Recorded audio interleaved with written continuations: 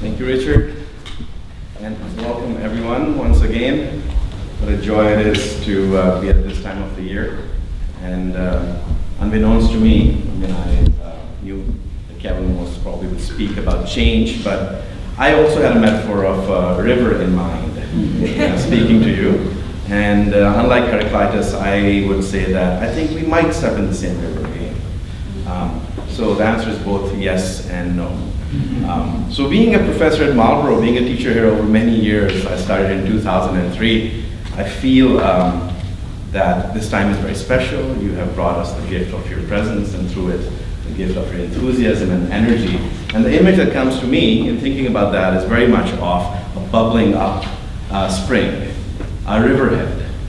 And it feels like the year at Marlboro begins at this riverhead, with the bubbling of new energy and life that you bring us. And then slowly over the year, we progress downstream. And then after graduation, all the faculty, we make our way back up to the beginning again, and witness and experience the joy of welcoming yet another wonderful, beautiful, talented, and class of young people. So yes, life has changed. We can't step in the same river, yet certain processes in life do continue. There's these enduring patterns that just keep recurring again and again. And life changes, just a fact of life. And we know that, but just like we seem to be suspended forever between our knowledge and our perception, right? I mean, we talked to some of you about this already, you know, how the world is supposedly round, you know. But you ask a 6, 7-year-old, they'll say, yes, the world is round, but then you ask them, what's going to happen if you keep walking for a very long time? And they'll say, most probably I'll fall off the edge. So there is a relationship between our perception and our knowledge, and both of them seem to be sometimes at odds with each other.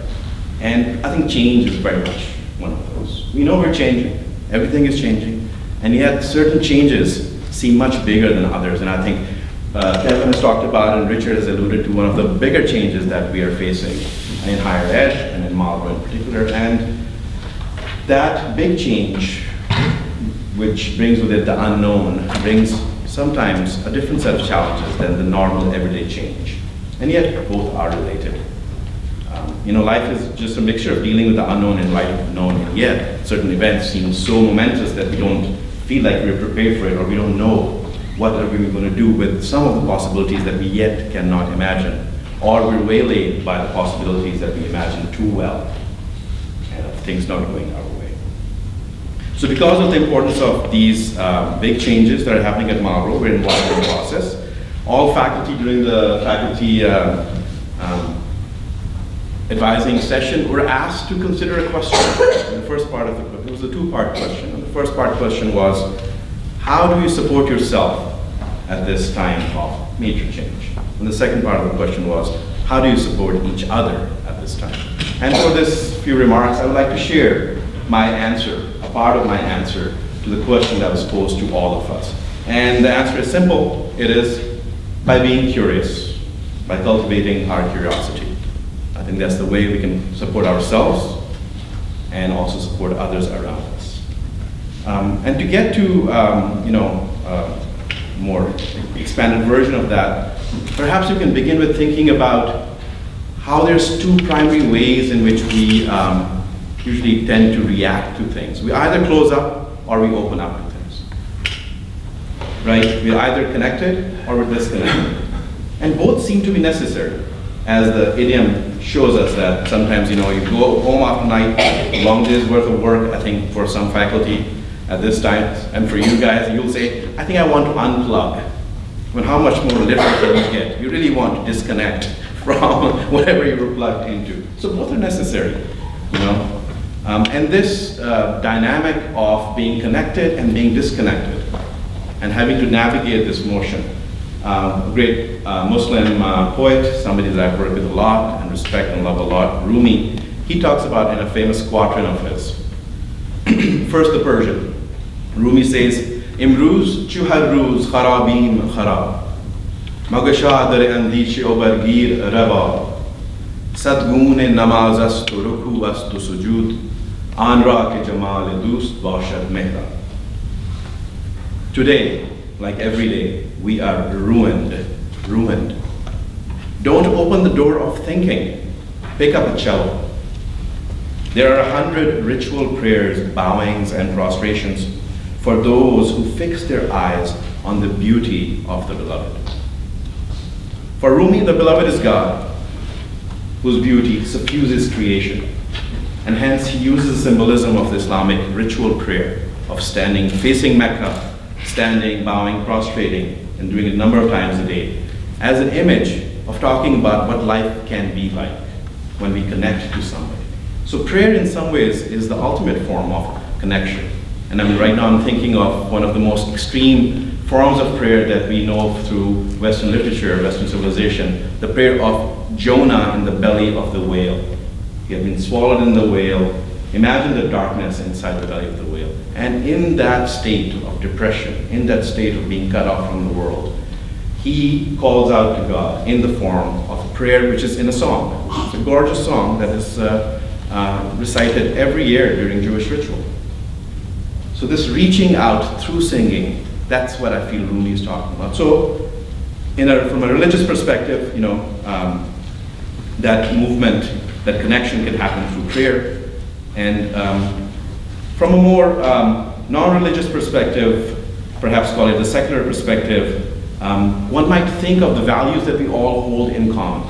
And one of the first things that you're going to have to do is to pass a clear writing requirement, right? How does this notion of reaching out, connecting, apply to writing? And I found the answer just a couple of weeks ago in this beautiful new book that has come out in writing by Joe Moran. It's called First You Write a Sentence, Reflections on Reading, Writing, and Living. And Moran recounts how writing for him, the making of sentences, is a way of connecting with the world. Let me read a couple of paragraphs from this. This is Moran. When I'm coming out of a dispiriting mood and feeling rejoined to the world, I start thinking in sentences again. I notice the ones printed on railway platform signs, or the walls of train carriages, or bottles of pills, and roll them silently round in my head. Passing trains cause air turbulence. Please keep this seat available to those who may need it. If irritation occurs, discontinue use. Or as the words snap together, they link me in some small way to the faceless person, the mute, inglorious Milton who wrote them. This pencil is made with recycled CD cases. One sentence in a magazine ad I keep seeing, transform your existing staircase in just 48 hours, has started to read like a question on an exam paper. Sentences are strange, and the closer and more carefully you read them, the stranger they seem. I have learned to take this renewed interest in sentences as a sign that my mood is about to lift. The most reliable antidepressant is rekindled curiosity, and only the curious try to draw bits of the world together into words. The word curious derives from the Latin cura, which also gives us both cure and care. Curiosity is a cure for self-absorption, the cure being to care about the world and lay down roots in it again. Reading and writing sentences is a means of laying down these roots, of achieving absorbedness. And to be truly absorbed in anything is to be blessed. It is this attitude of caring and curiosity as a cure for dealing with the unknown that I see as characterizing the farmer who's the character or the protagonist of that famous story about change. So there was a farmer who had a horse, relied on the horse in order to till the lands, but the horse runs away. And the neighbors come to him and say, oh, what bad luck. And the farmer says, perhaps, let's see. A couple of weeks later, the horse returns, but the horse has brought with itself some other wild horses. And there's jubilation in the village, and the people come to congratulate him. Oh, what good luck. The neighbors say, and the farmer says, perhaps, let's see. The farmer's son, while training the new horses, taming them, is thrown off and breaks his leg. Again, you can imagine. No, the neighbors are there again, saying, oh, so sad that this happened with you, to you. What bad luck. And the farmer says, Perhaps, let's see. And a week later, while the sun is convalescing, this is pre-modern times, the king's agents spread over the land, and they're recruiting, drafting every able-bodied man who can fight to be able to fight in a war that most probably would be the death of many. And the farmer's son is spared because his leg is broken. He cannot go. And the neighbors come and see. Oh, what good luck. And the farmer says, perhaps, let's see. So what I find really great about this story is that this farmer is not simply somebody who's not doing anything about the change. He's engaged. He makes use of the opportunities that the change presents him. The horses are being trained. It's not like, he's trying to turn the horses back. So it's his, perhaps, let's see, allows him to balance the ups and downs of the unknown and what they bring him in order to make the best use of it. And this healing power of curiosity, staying open to the unknown and hence not losing your balance when facing a misfortune or when facing good fortune, is really brought together, this healing effect and of paying attention, in a poem by Seamus Heaney that I would like to share with you. And this poem came as a gift. A week ago, I was talking to Catherine O'Callaghan. There's Catherine over there, yes. And I told her that I was going to talk about cure and curiosity, and she later sent me this poem, which brings it together beautifully. So I'm really grateful for this, and I wanted to share it with you as well. The poem is called The Wellhead. Your songs, when you sing them with your two eyes closed, as you always do, are like a local road we've known every turn off in the past. That midge-veiled, high-hedged side road where you stood looking and listening until a car would come and go and leave you lonelier than you had been to begin with. So, sing on, dear shut-eyed one, dear far-voiced veteran. Sing yourself to where the singing comes from, ardent and cut off like our blind neighbor, who played the piano all day in her bedroom. Her notes came out to us like hoisted water, raveling off a bucket at the wellhead, where next thing we'd be listening hushed and awkward. That blind from birth, sweet-voiced, withdrawn musician was like a silver vein in heavy clay, night water glittering in the light of day. But also just our neighbor, Rosie Keenan. She touched our cheeks. She let us touch her braille in books like books' wallpaper patterns come in. Her hands were active, and her eyes were full of open darkness and a watery shine. She knew us by our voices. She'd say she saw whoever or whatever. Being with her was intimate and helpful, like a cure you didn't notice happening. When I read a poem with Keenan's well in it, she said, I can see the sky at the bottom of it now. There must be many reasons, I think, for why Rosie Keenan is the kind of person whose company is intimate, comforting, and that helps heal and cure people without even the people knowing it. But the thing that really jumped up for me in the battle with passion was Rosie Keenan's curiosity. The way she reaches out with her hands.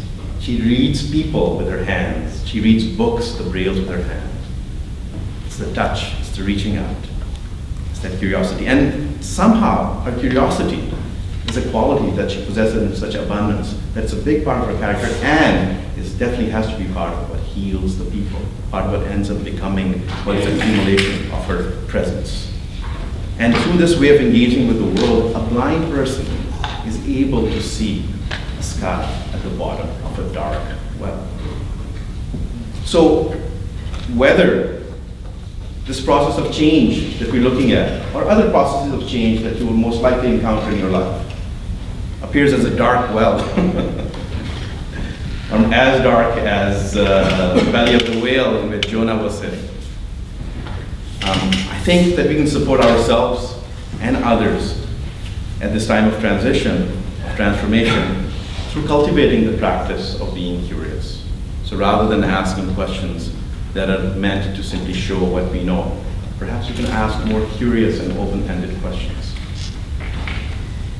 Perhaps we can stay open like the farmer and accept what life has brought us, Don't turn away from it. Try and make use of it, but be able to still say, perhaps, let's see. Perhaps when we're feeling cut off, we can be like Rumi and pick up a musical instrument and hence reach out with our voice. Something that Rosie Keenan also does. Or we can finesse our touch like Rosie Keenan. So that the touch that allows us to touch our own pulse, if you try and do that, there's a very specific kind of touching that is required. It asks us to balance pressing with being soft. Too soft and you won't feel the pulse. Too hard and you also squash the pulse. A balance has to be reached in this touching. And I think curiosity can do that. So I hope that we can cultivate this year, especially more than others, but throughout our lives. And perhaps we can be the kind of people, and we can be kind of community where people become comforted, a place that feels intimate, and they become cured without even them knowing that the cure is taking place. Welcome again to Marlboro. What a joy to have you with us.